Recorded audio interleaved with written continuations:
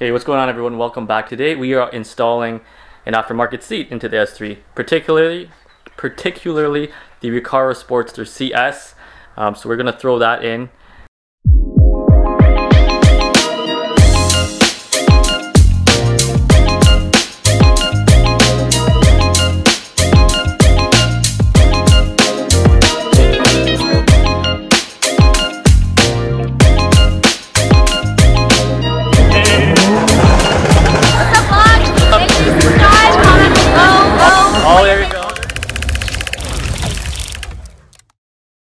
Welcome back to the channel. It's John Champagne S3 here with another video, and today we are installing an aftermarket seat into the S3. So this is my Recaro Sportster CS. We have got this in I guess it's like a suede inner, and it's got a gray screened lettering. Based on my other videos, we did vinyl accent on the back to kind of replicate what the Recaro Sportster CS Nürburgring edition has. So it's pretty much exactly the same, with the exception of additional stitching over here, and then I believe some of the accents around here are red as well. Let me show you what it is replacing. So I actually changed the seats on my 2017 S3. These are actually from the pre-facelift edition with gray inserts. So I just wanted a little bit of color into the interior. So I actually swapped my facelift seats for pre-facelift seats, and I did actually like how it had the actual S3 here as opposed to having just an S, which all of the newer models come with. Now, very simple. First, we're going to start by removing this seat, and then we're going to show you how to get the aftermarket seat onto the brackets I got over here. We got some bride seat rails and brackets, which I'll be installing the seat onto, and then we will throw the seat onto the car. So for starters, make sure you position the seat all the way to the front first, and then by that we can actually access the two bolts. We got one here, one on the other side, which I've already taken out. A T50 we'll be using to remove this. Once you get the two back bolts out, what we're going to do, we're going to move the seat now all the way to the back to expose the bolts at the front, just enough so that we can get these covers exposed and be able to access it. So these covers actually just pop off with a flathead. It's just a plastic covering, and it will expose the bolts underneath. Just tuck it under and lift it up a little bit, just like that, and you got the bolt right here. So we're going to remove the bolts on both sides, and we'll be able to just pull this seat right out after we unplug the harnesses. As you can see here, the seat is able to flip up, and we're able to access the underneath the carpet here to access the wiring. But before we do that, we're going to unplug the battery first. We just want to make sure that because I feel like if you remove the seat and then all the wiring while the power is still on, the ECU is going to sense that there's something wrong and trigger fault code. So we're going to try to avoid fault codes if we can. Just flip up this cover, and we're going to disconnect the negative terminal side. All you're going to need is a 10mm to loosen up the nut. Remove the terminal, and then make sure it's not touching again. So I like to just place the fabric cover over it if you have it. There's a little tab here. We're just going to pull up this carpet and lift up some of this padding, and we're going to have access to the seat harness. So very simple. We're just going to push the tabs associated with them. So they're just a push tab, and we're just going to pull up. So push the tab, and then pull straight up. They will disconnect very easily.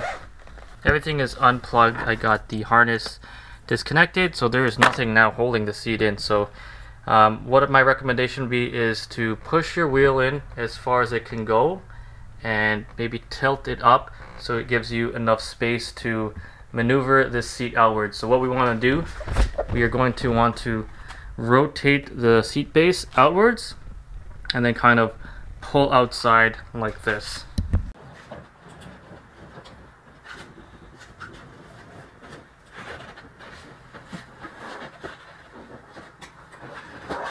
Alright, not too bad. Okay, so I'm going to answer this question for you guys because there seems to be a lot of confusion, and there's not really many sources of correct information online when I was doing my research. If you are only changing the driver's side seat, like I am doing in this video, all you're really going to need to do to make sure there's no airbag warning light is you're going to have to connect a resistor. Now the resistor is actually going to go where the yellow plug goes, where we took it out from the inside. We have got the plug right over here. So what a lot of people do, they end up cutting the wire here. I'm cutting the wire to this yellow connector and then soldering or connecting resistor to the end of the wires. Now for me, I'm not a fan of cutting up the OEM harness because anything can change. Maybe you change your mind somewhere down the road and you want to reinstall your seat. I think a lot of people would like to go through like a plug and play option. So there is a way you can do that without cutting this up. So you can go get yourself some jumper cables like I did on Amazon. So basically these are what the jumper cables are. They can come in a pack of 5. You kind of just separate them. So this is a quick example of what the jumper cable looks like. It's just a 3 kind of prong female connector, and it's female ends on both sides. So on the one side will go the resistor that you would attach here, and I'm going to probably link on the bottom here what type of resistor you're going to need. I believe it's a 3.3 ohm. I'll let you know what works for me, and I'm just going to link it down over here. And then the resistor goes on one end, and on the other end you plug this in to where the original yellow connector went. So no need to cut this one up at all. Instead, you're just going to replace this and put this jumper cable in there with a resistor on the other end, and then you just tie everything up. So the process is going to be different if you're going to be replacing both the driver's seat and the passenger seat. In this case, you will not only need a jumper on the driver's side, but you will also need to take apart the occupancy sensor on the passenger seat. Now this would require you to actually rip up the seat and take out the occupancy sensor, which is actually like a flat pad that activates when there is weight on top of it. So what most people do is they find a seat with a very similar part number that works with the vehicle. I'm not going to be doing that in this video. However, when I do decide to do that later down the road, I will definitely make sure I link the video up in the corner here somewhere. Alright, so here's an example of what I was talking about earlier. See where the yellow connector used to go? In its place, I just put the jumper cable, and I will source a resistor to make sure I add it to the other end. Now like I said, I will link down in the description the type of resistor you're going to need, and then aside from that, we're only going to need to plug in the black connector here, which is for the seat belt sensor. Now from the actual OEM seat, what we're going to do is we're going to actually unbolt the seat buckle actually, and then the other thing that you're going to need is the black plug over here that attaches to the seatbelt buckle. So this is actually a triple square, specifically an M8. So let's go ahead and remove this. This can be stripped very easily. So like I said, triple square M8.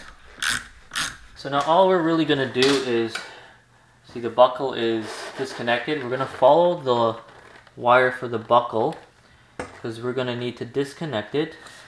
Now it is attached by clips over here, which are really easy to pop up. You can use a trim tool.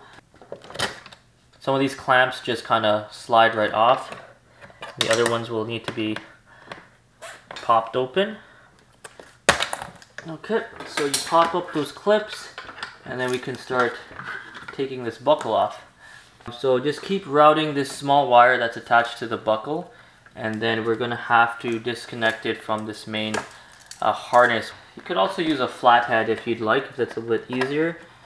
As the area is pretty tight, I'm just going to cut the zip tie on it just to so I can unravel this a little bit. So upon further inspection and tracing of the seatbelt buckle wiring. It looks like it goes into a Y split. So we'll trace this wire, and then there's also a Y split, and it's actually connected somewhere else down here. Now this sensor here, or this piece, is actually bolted in, so we'll get that unbolted, and I believe that should be all we need to do to free this up.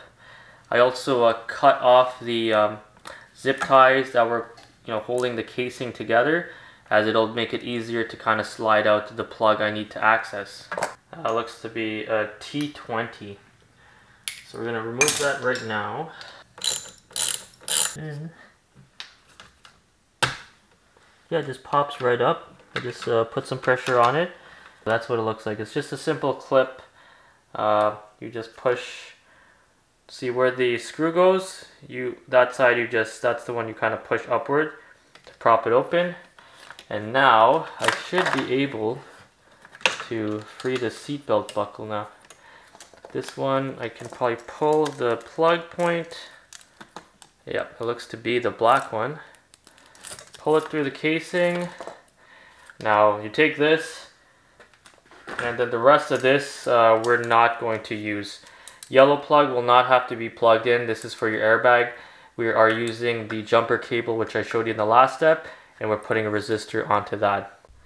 Now this is the Recaro seat, so it actually came off of an M2, so this bracket obviously will not work for the 8V platform. So we're gonna just unbolt it, and then I will show you the proper bracket and the sliders. The next day. So it looks like we ran into a little bit of issue here. So it looks like the bolts that were originally on the slider, this seat came off of an M2. These bolts they used are very soft. The head is extremely soft, and not to mention they put this on with blue Loctite. So upon trying to remove these bolts, the head's stripped. Now I was able to get a few of them out. I got one of them out normally. The second one I had to drill and extract, and I'm pretty sure I'm going to have to do the same for the last two here. So I'm just going to show you guys a quick way of how to do this. And these things happen with cars. As much as you like to see installation guides and whatnot, things like this do seem to happen. So what you're going to get is like a kit like this. They come with little extractor tools. This is a full kit I got over here. So this comes with drill bits over here, so you have to drill into the bolt, and then you have these little pieces here. Depending on the size of the bolt, you kind of hammer them in. Once you drill a hole deep enough, you hammer this piece into that, and this is used as like a point for removing the bolt. And then you start going counterclockwise, and the bolt should come out if you put it far enough. So we twist towards the counterclockwise, and let's just hope it grabs. Come on.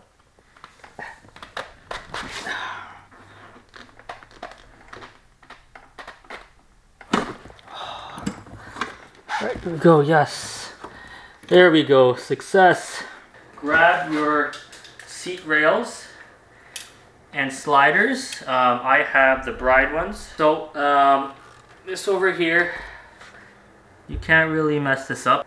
Right here it says left hand, which I would say is the driver's side. And you can't really mess this up. You gotta remember that this little handle for the adjustment points down with the seat, and then you look to see where the belt buckle is. And on this side, because we're in North America, the belt buckle should be on the right side. We're just going to secure the bolts onto the seat rails, and after that we should be good to throw it into the car. Some people, I guess, use blue Loctite. There are others who don't use them. I don't think they're really needed unless you feel like they're backing out. Just obviously use the right Allen head when you're tightening this up. And if you need to get to the back ones, you are actually just going to pull the lever and then move the rail downwards to expose the holes. So these are all bolted in. Make sure before we put this into the car, we actually test out those sliders. Push the handle up and make sure it's working. For me personally, I had to actually use some washers in between the bracket where it meets with the seat. Like maybe I can just, oh god.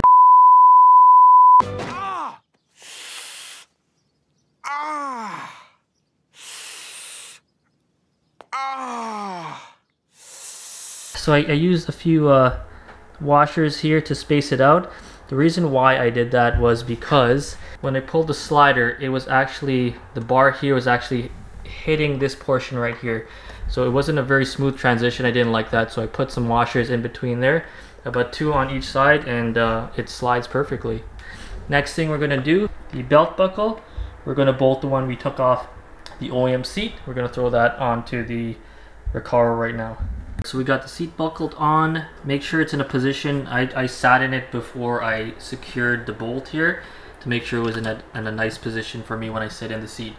Now, obviously the wire from the seat belt buckle, make sure it goes in between this empty space between the raised brackets, as you don't want to get this wire caught when you're moving back and forth with the sliders. So similar to how we took out the seat, we're just going to do the reverse of that. So we're going to bend this forward.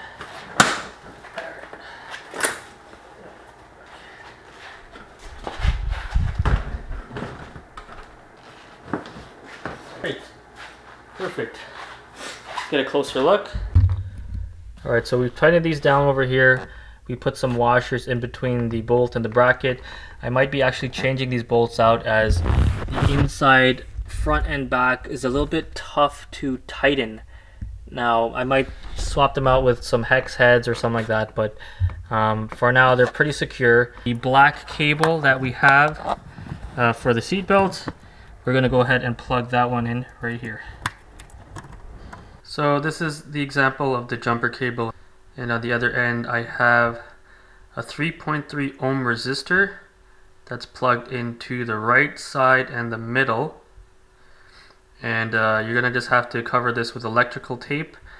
But basically, you want to make sure that the right side and the middle side, as I connected the different prongs of the resistor, they go straight in, so they correspond with the right and middle side of the prongs here as well. So we're currently in VCDS. Just to show you, you go to select control modules, then we want to go to airbags. We're going to check the fault codes here.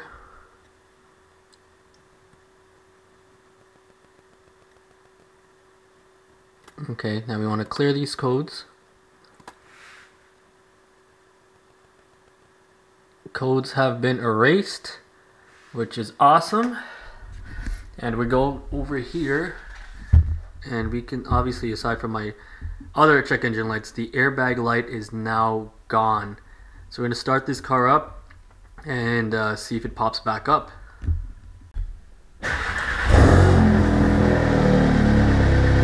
Oh, you look at that. No airbag light, guys. We are in the clear. Alright guys, so that is how you install an aftermarket seat into your MQB, whether it's like the Golf or the Audi A3 platform. I also showed you guys how to delete the airbag light in your car so you can enjoy a nice sweet seat in the car and not have to worry about safety issues. I'm going to link a URL in the description of the parts I talked about to delete the airbag light. I hope you guys enjoyed this video. If you guys found this helpful, please hit the like button, consider subscribing to my channel. It'll help me out, guys, a lot. Take a look for more videos just like this coming out. This is John, and thank you for tuning in. Happy modding as always. We'll catch you guys at the next one.